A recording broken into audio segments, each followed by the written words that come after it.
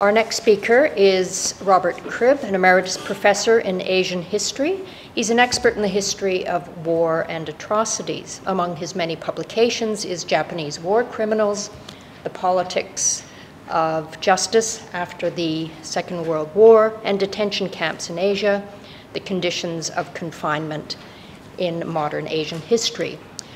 Today he questions the legacy of Japanese atrocities through a critique of exceptionalism in war crimes.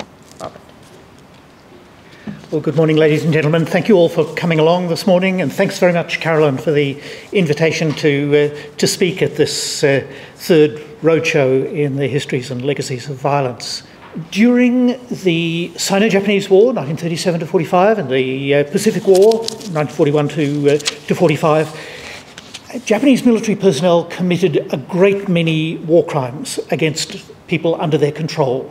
Prisoners of war, civilian internees, and inhabitants of occupied territories. The war crimes included massacres, rapes, individual murders, beating, torture, and confinement in harsh conditions. Now, the 20th century was perhaps exceptionally bloody. It was certainly bloody. And it's quite common to place Nazi Germany at the pinnacle of the record of evil, of bloodiness, especially because of the Holocaust. But there is a significant literature, especially on social media, but also in popular writing and to a significant extent in academic writing, that identifies Japanese war crimes as worse than those of the Nazis. So this sense of Japanese exceptionalism is based on a couple of propositions. One is statistical. It suggests that the death toll in China as a consequence of the Japanese invasion was enormous, perhaps up to 35 million people. The problem being that that figure is almost entirely without evidence.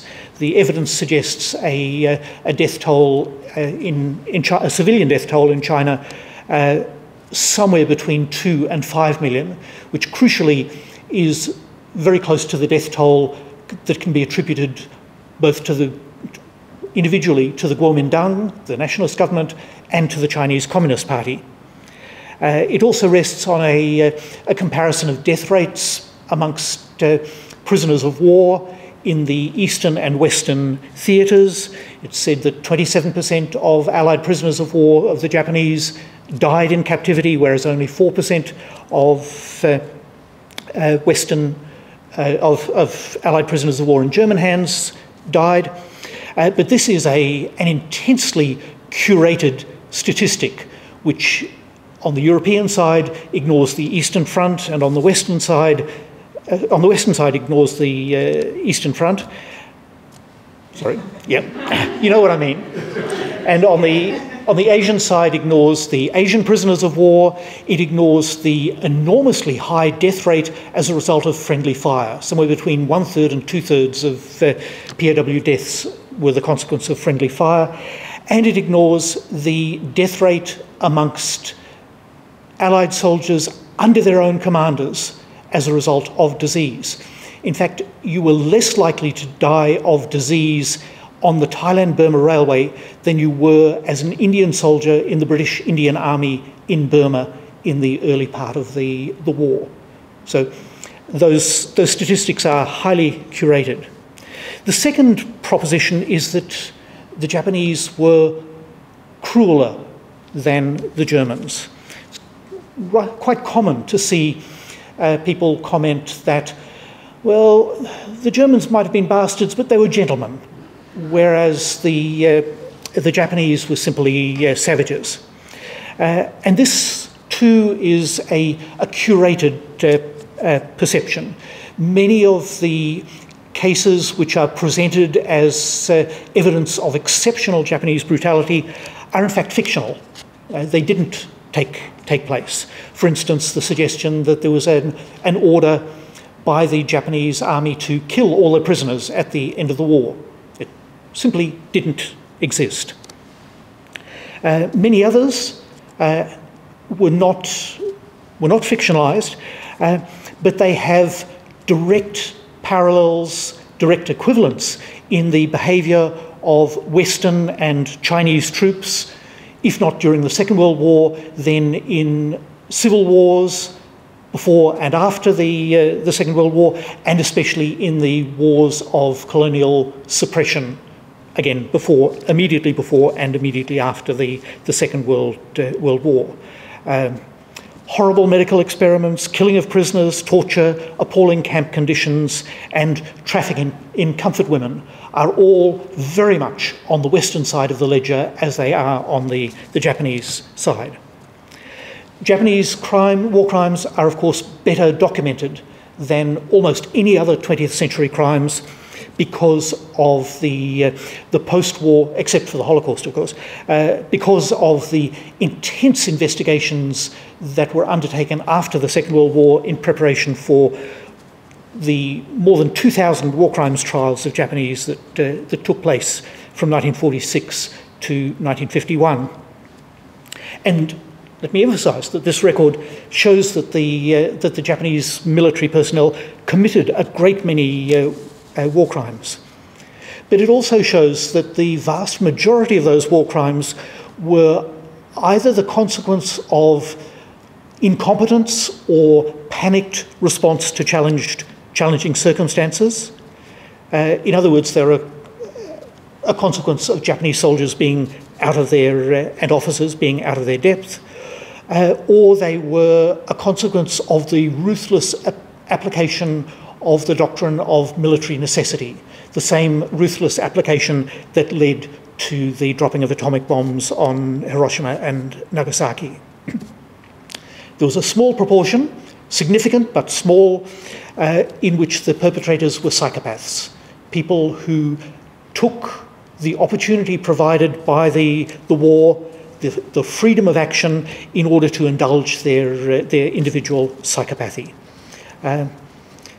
But what the record fails to show is that there was anything particularly distinctive about Japanese behaviour. It certainly doesn't show that there was any element in Japanese culture which led to unusual levels of violence. It fails to show that Western soldiers were any different from Japanese soldiers, particularly in their conduct of colonial wars, in which, at the time, it was believed the laws of war did not apply. Colonial wars were considered to be exempt from the laws of war. So this myth of Japanese exceptionalism has its roots in the intensely racialised conduct of the Pacific War. On both sides, Japanese and Allied side, there was an intense racialisation of the conflict, which contrasts strongly with the ideological element in the European war, where the war could be portrayed as a contrast between fascism and democracy, between fascism and communism. Those lines existed in the Asian theatre, but they were much more subdued in comparison with the simple racial juxtaposition of Japanese versus Westerners. There was enormous indignation on the Western side that they were being ill-treated by Japanese, by people whom they had learnt to despise.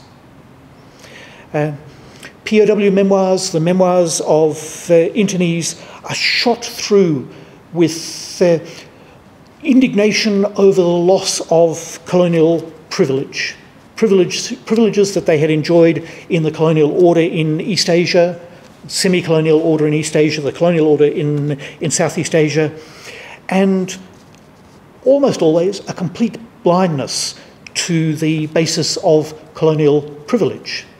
They assumed that they were entitled to be there, and the Japanese were not.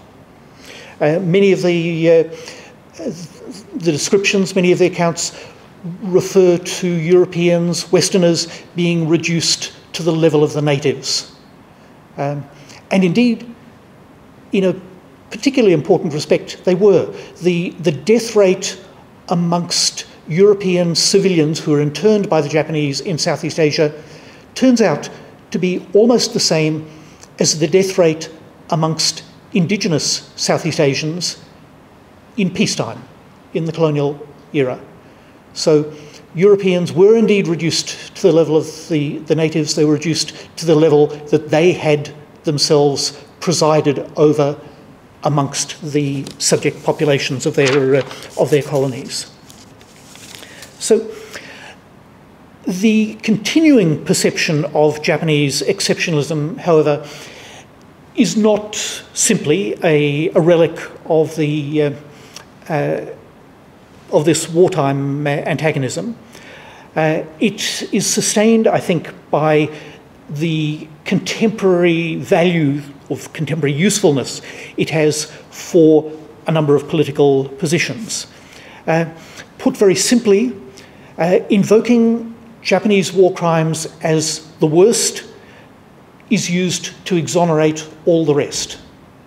On social media, it's striking how references to Japanese war crimes have been used to exonerate Nazi war crimes, to suggest that the Nazis were, for all their brutality, might not have been as bad as the Japanese.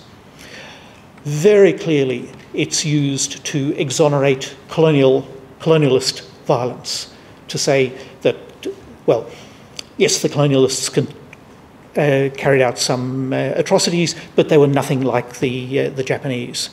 And just in the last couple of months, on social media, it's been used to exonerate the war crimes attributed to Ben Roberts-Smith. We have seen, perhaps not in mainstream publications, but certainly on Twitter and on Facebook, people saying, okay, he might have done some bad things, but it was nothing like what the Japanese did in the Second World War. At the same time, in East Asian politics, Japanese war crimes are used by the Chinese government to disqualify Japan from participation as an equal in the international affairs of East Asia. You will perhaps recall earlier this year, the Chinese ambassador to Australia made a speech in which he said Australia should not engage in a defence cooperation with Japan because of Japan's wartime record. A few years ago, the Chinese foreign minister made exactly the same point. This is an attempt to invoke a historical past in order to achieve a political aim in the present. Some of you will be familiar with David Anderson's book, Histories of the Hanged. It's a study of the violence of British repression of Mau Mau insurgency in Kenya. In the introduction, he says we shouldn't be engaged in establishing a league table of barbarity. What he is particularly saying is that we shouldn't, in the study of Western colonial atrocities, we shouldn't be excusing one colonial power for not being as bad as another.